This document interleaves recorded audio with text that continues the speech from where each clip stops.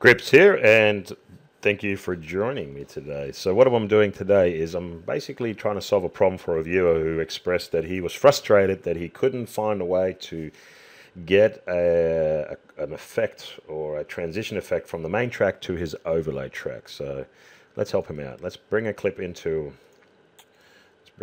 our main track. So here's my main clip, and then I'm going to bring another clip into my overlay track. So what he's after is he wants to go from this clip and then have a nice transition effect to this clip. All right.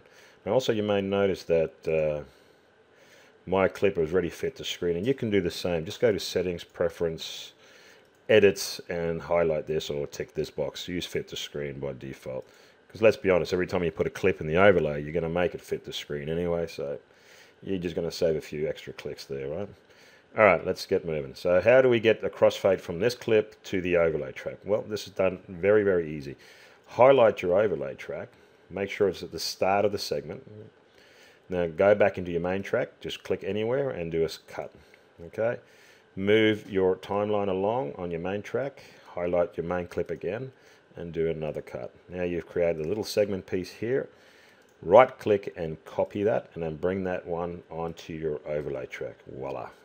All you need to do now is bring this onto your overlay track, and automatically will add a transition effect. Now you can have it anything you want. I think it comes standard with random. This will be random. I have the crossfade effect, so anytime I apply any form of effect like this, it will automatically choose the one that I wanted. And again, you can pick any one you want. So now if I play my video, it should have a nice crossfade from this clip onto my overlay track. Voila, it is that simple. As you can see, it was done really, really quick and very, very smoothly. Otherwise you would have had to make a cut here, bring this into the main track, make another cut here, bring the main track back into it. It's just, too much headache, and this is done so quick. You can do the same thing going back from the overlay track onto the main track by doing everything in reverse. So let's say you want to go from this segment back into your main track. All right, let's highlight the overlay track, make your cut, and the piece you don't want, you just delete. Okay.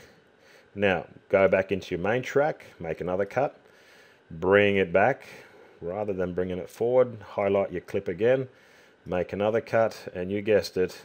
What we're going to do here is make a copy, bring it down. So there's my copy, slide it to the end of my segment, and now I'll have a nice crossfade going from this track back to my main clip. So let's have a look.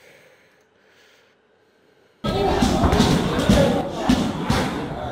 you go. So that's pretty good. Now just bear in mind that the audio will also jump from one to the other. So you may wish to split the audio and bring it on the audio track, or it's up to you how you want to play with the audio. Maybe you just want this audio through the whole piece and not this one. Again, it's your preferences. But my job here today was to show you how to get the transition effect from this track to this track. Now, I'm going to be honest, this is not my original idea. The original idea came from a guy called Bob Kovacs. I was watching one of his videos and I found it very, very informative. And when the question came up, I thought this is exactly what the gentleman looks, so I thought I'd do a really quick video for him. But if you want to see the original, please go visit Bob Kovacs' channel, and you can also see a much better version on how the transitions work. So I don't want to take credit for something I didn't invent, but I just thought I'd help people out. Aren't I nice? And as always, thanks for joining.